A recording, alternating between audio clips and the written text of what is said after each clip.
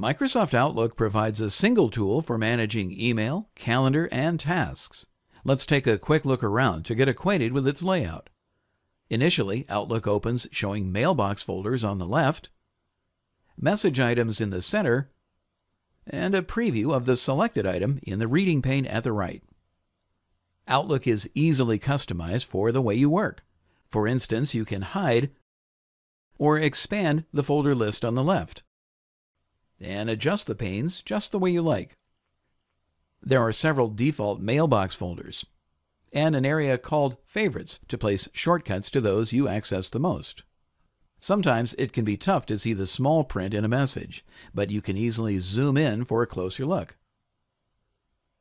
Outlook starts in Mail, and you can switch to other parts of the program with the icons along the bottom. Hover over an icon for a peek. Then click to open the Calendar,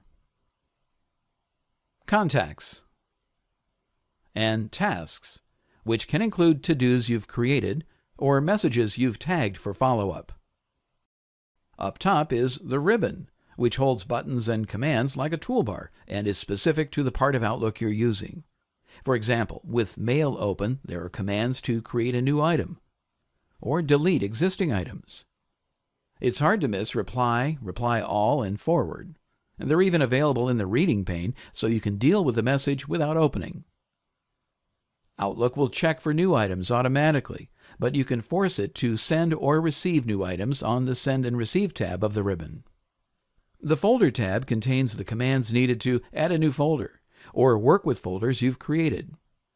And the last tab holds commands to customize the view in the way that works best for you. For example, you might want to close the reading pane or display the calendar on the to-do bar, which shows up on the right.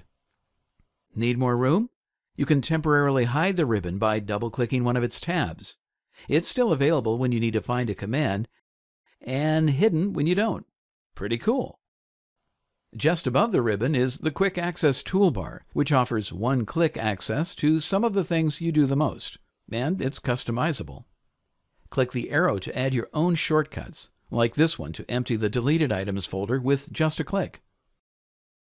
For other commands that are used less frequently, look to the File tab.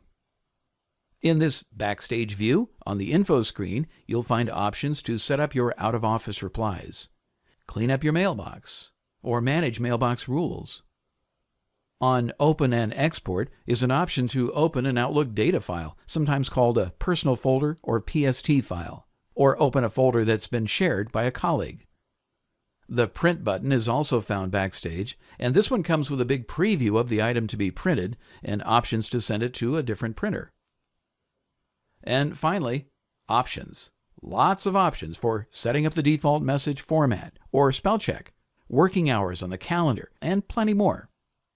In other clips, we'll demonstrate many of Outlook's features, but for now, that concludes our quick tour around Outlook 2013.